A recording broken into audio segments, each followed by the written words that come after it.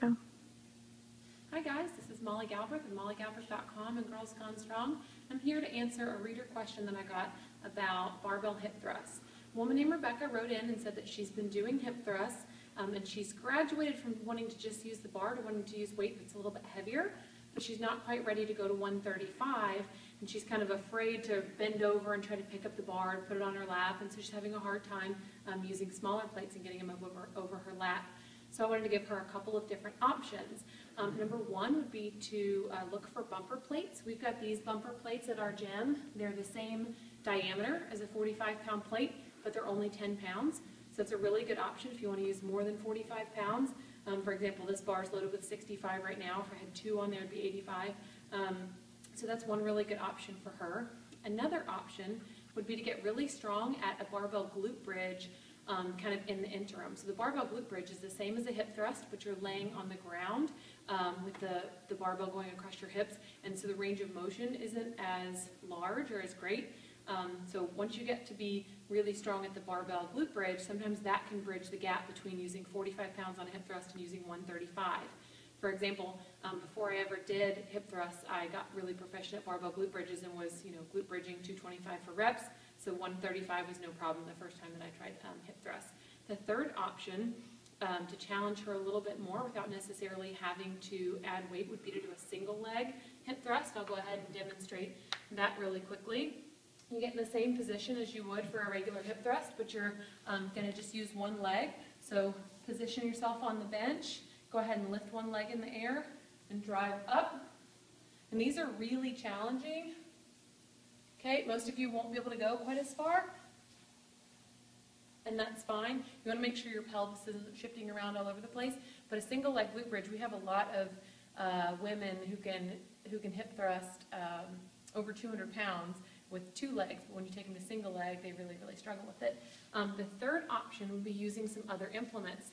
We do a lot of group classes at J&M Strength and Conditioning, which is my gym in Lexington, Kentucky, and we don't always have enough barbells for a class of 20. So a lot of times our clients will use chains for their hip thrust. So, and I meant to call that a single leg hip thrust earlier, not a single leg glute bridge. A lot of times we'll have the women load themselves, women and men load themselves up with chains. So these chains are 20 pounds a piece. Just kind of drape them over your hips. I mean, I could easily load 60, 80, 100 pounds of chain on, and you do it the exact same way as you would a barbell. The other nice thing about the chains is because they're deloaded on the ground at the bottom, the weight gets heavier on the way up. So that's another way that you could challenge yourself a little bit more because you're not having to lift the whole weight the entire way. That's another cool variation. You can use chains. You can use, a weight vest and drape that over your hips, whatever you want to do. And then finally, she was saying she didn't want to reach over and lift the bar up with her arms and back. What I find, and again, this is a lighter barbell, but even with 135, 225, I've used 315, you can kind of, don't have to lift it up with your arms. You lift it up just high enough to where it clears the knees, and then kind of use your legs to lift it up and roll it over. I haven't really had any problems with that. My clients haven't seemed to have any problems with that, so that's another option that she can try. So we've got the lighter bumper plates. We've got getting really strong at barbell glute bridges with your back on the ground. We've got the single leg hip thrust that I demonstrated earlier. You can use other types of weighted implements instead of a barbell, and you can just kind of maneuver it over your legs and use your legs to pick the weight up so you're not having to use your arms and back. And finally, one tip that I wanted to add for hip thrusts that we find are really, really important at our gym, a lot of people tend to hyperextend at the top. So I'll show you from this position. A lot of our clients have a tendency to come up and hyperextend at the top. And so they're getting a lot of extension through their lumbar spine instead of just through their hips. So one tip that we give them is to brace their core.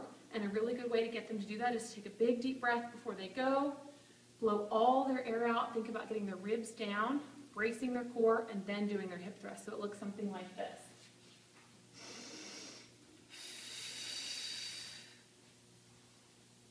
So you can see at the top, I'm not nearly as high as I was here. That means from here to here, that's all lumbar extension instead of hip extension. So that's a cue that we like to use to make sure people are using their glutes, that they're getting their range of motion from the right place, and that they're getting the most out of their hip thrust. So hope you guys enjoyed it. Again, Molly Galbraith at mollygalbraith.com and Girls Gone Strong.